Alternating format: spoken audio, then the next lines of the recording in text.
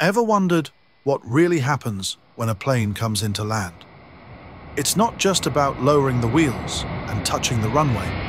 Behind every smooth landing, there's a strict set of protocols in action. Let's break it down.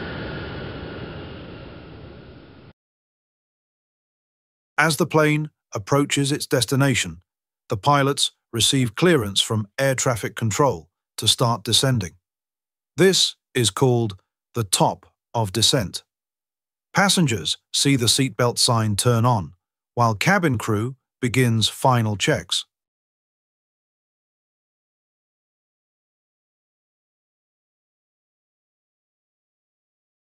The aircraft doesn't drop straight down.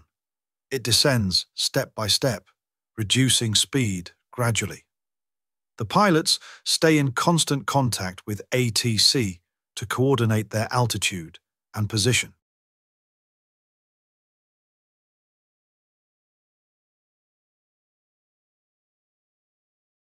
As the runway comes into view, ATC assigns a specific approach path, like ILS or RNAV.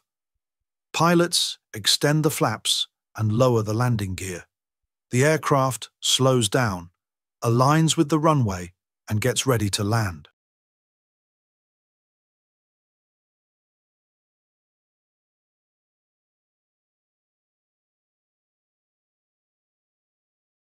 In the final moments, the aircraft is stabilized, meaning it's on the right path, at the right speed, and ready to land. Just before touching down, the nose lifts slightly in a move called the flare, and the wheels gently hit the runway.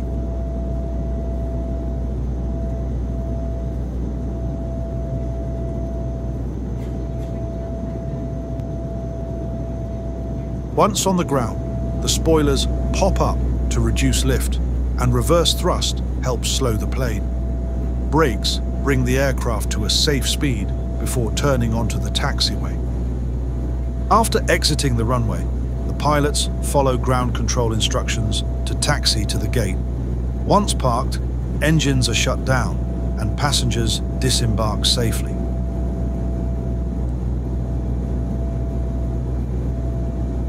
And that's how a plane lands, through careful coordination, communication, and precise control. Next time you fly, you'll know just how much work goes into that smooth touchdown.